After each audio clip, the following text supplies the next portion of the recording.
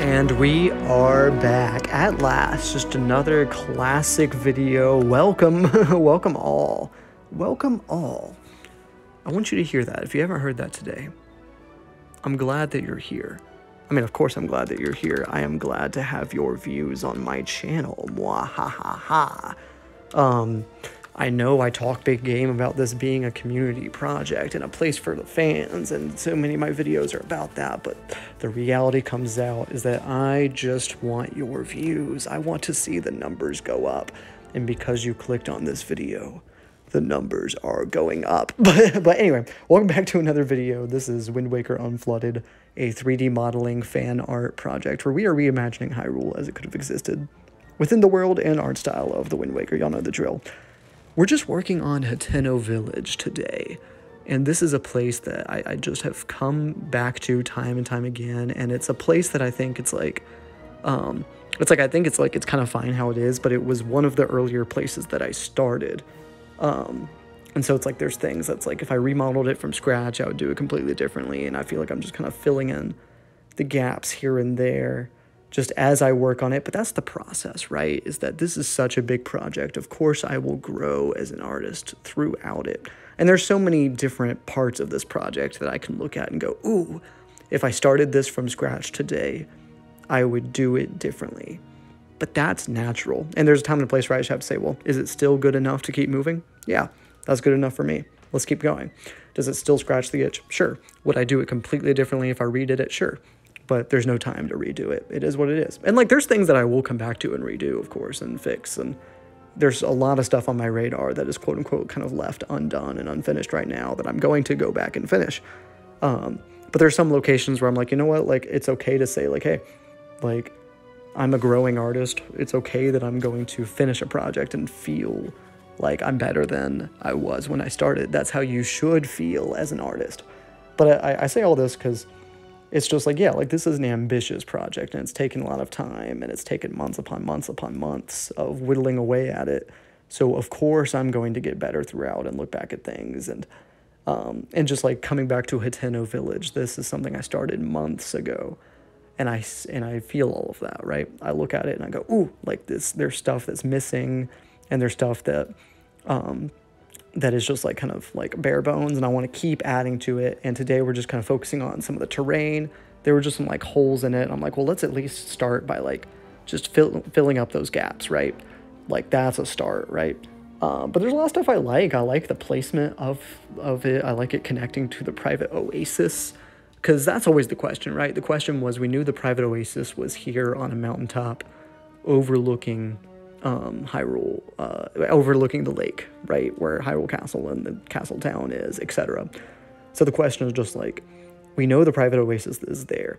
That's a part of like what is confirmed since the beginning, at least through the reference map that I've been using by Jacob Zachariah, right? Just like that's the placement of the islands in relationship to Hyrule Castle. But the question is the private oasis alone? Is it a singular house on a mountaintop?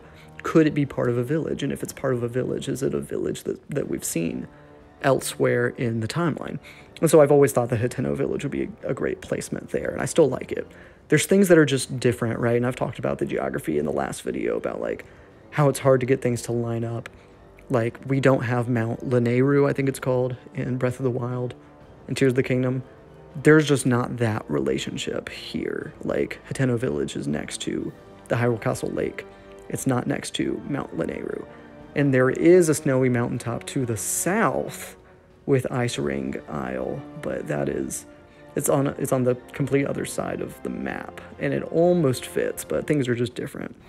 And that's how it goes. That's how it goes whenever you do a Zelda map project and try to theorize things. And I've tried to just like address that on the channel. That's like, I'm trying to make it all work, but I also feel aware that like, you know, even just like I'm doing my best and things aren't going to line up, but that's okay. That's okay. You know, it's like, because I think the developers feel the same way. Like the developers at Nintendo creating these different games run into the same issues and they just have to do their best.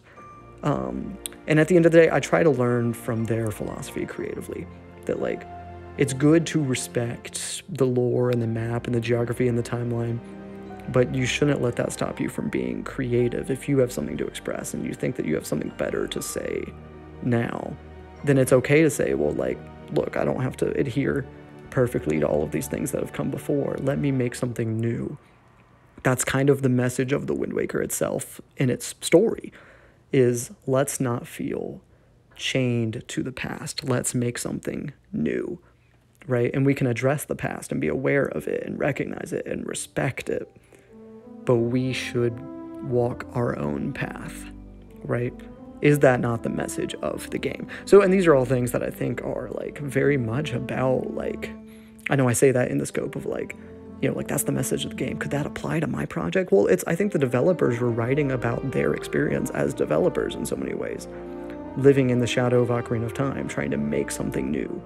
And so, like, I think, of course, like, it is about creativity and being able to move forward creatively and not be stagnant, being able to go in new directions. I think that's absolutely what they were talking about, amongst other things. And I really appreciate, what is his name? I shouted it out on the channel before. It's on the tip of my tongue. I just don't want to misname the channel.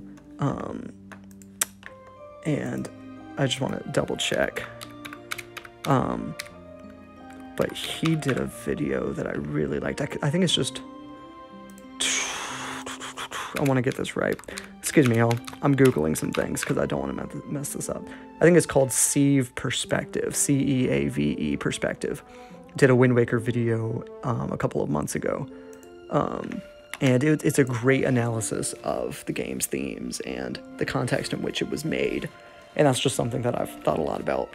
You know, of course, like, even before the video came out, but especially since, and just, like, I really appreciate there being now, like, a discussion on YouTube about that game and the way it was created. So I really appreciate that. I really appreciate that, and I think it's a really good video that has a really good look at the Wind Waker's development and its writing and what is it talking about. Because that's the thing, right, is, like, good art has something to say. It has a message. It has something to express. And that's not just a theme. It's not just a lesson. It's beyond that, right? And I think that that's the thing. And I think that those of you that are writers might know that. But it's something that, like, I don't know, like, sometimes I think, like, at an entry level, it may be easy to kind of miss some of that first, right? But that, like, media is more than just, you know, it's more than just the surface level. And even when you have a reading of it, it's more than just its message and its lesson. There's more there. And I think most pieces of media, in some way, they're autobiographies of the way that they're made. I think this is true with a lot of pieces of art. I don't know if it's true with every single piece of art, but I think in some way it is. In some small way, perhaps every piece of art is an autobiography of the artist, right? Even if they don't mean for it to. You know, whenever you create something, you are reflecting your ideas, the things on your mind, the things that you're thinking about your own work and yourself and your place in the world and what you have to say and the struggles that you're going through, the problems that you're facing. And maybe you're writing something that seems completely different, and yet somehow it's relevant. And that's what you should be doing, right? As an artist, you should be thinking about that, and you should be thinking about, like, okay, I may be writing about someone who's not like me in any way, right? You know, I may be writing a fantasy story about this character on an island, right? Saving a princess, and that's completely different in every way from your normal life. But then the source of it all, the themes of the story, can still ring true when you're writing about, and I think about all the things that the Wind Waker is about tradition and family and adventure and love and so many things, right? Just that question of, like, will you pave a new way forward, or will you be stuck in the past, right? And what does that look like? Is there value in being stuck in the past? Can there be power in tradition? Yes, but there is also power in letting go of tradition. And knowing the difference can be important, right? Knowing the difference can be important. These are things to think about. Excuse me. I just want to talk about the philosophy of Zelda real quick. Excuse me. These are things on my mind. I don't know, I guess just like I want y'all to know that like as I do this map making project, like I recognize that even the map is a piece of storytelling. It's environmental storytelling. And like to me, like this is the world as it would have existed before the flood. So it's like through the making of the map, you know, I'm trying to think about the story points and the way that the world would have existed. And I'm trying to tap into all of these things from the series and what they're about. And I'm trying really hard. So I want y'all to know that just like, and it comes up just because it is something that I care about. And I'm trying to make it lore accurate, right? But I'm also trying to be creative and make something new. So I want y'all to hear that, that those are all things on my mind, right? And that I'm not doing this project lightly, right? I really want to be careful about it. And Hateno Village, right, is something from Breath of the Wild. And yeah, I still feel like it has a place here because it's all the same Hyrule, even at a different point of the timeline. I think it's cool to show that this village may have its roots in an ancient settlement, right, that may have existed even during the events of Ocarina of Time, but was just off screen, right? It was just off screen and we never got to see it, but it was there, right? And that's just a theory. That's just a theory in a way of just reading into the media with retrospect, right? It's a bit of a retcon, but it's an interpretation. I don't know, and I think that that's part of what Zelda asks you to do with its lore, right? Is to read into past games with new interpretations. And I don't know, it's like that's part of it. That's part of being a fan, is that you recognize that things change, right? Skyward Sword came out and suddenly there was this revelation that the royal family was not just the royal family of Hyrule, right? But that Zelda was in some way the incarnation of the goddess or carried the bloodline of Hylia. I'm still not exactly sure how that works, and I've played Skyward Sword 3 times, and I try to pay attention to something different every time I play it. But it's and maybe those are rookie numbers to y'all, but that's something that's like I need to look closer at that, because I think that's such a huge idea, right? And I don't know. Like Hylia is someone that like I think it's very possible that like she is called a goddess, but that may be because she has been deified. You know what I'm saying? That like she was a character, a human like being who walked the earth in the way that any other character did. But in legend, she was deified. Or maybe she was a goddess and still walked as a human. We don't know. I think that it would be great to have a story about the original Hylia. And I don't think that we've had that yet in the series. So that's something I would definitely be interested in, right? But alas, perhaps another game. I'm really excited to see what they do next. I'm really excited about Echoes of Wisdom, but especially whatever the next 3D Zelda is years down the road. But Echoes of Wisdom really excites me, and I'm just to see where they keep going with that story, because I think we're back in the Downfall timeline, right? And I'm interested, just like even in small ways, to see where that goes. But without further ado, I think it's time to end the video. Thank you all so much for watching, but without further ado, I'll let you go.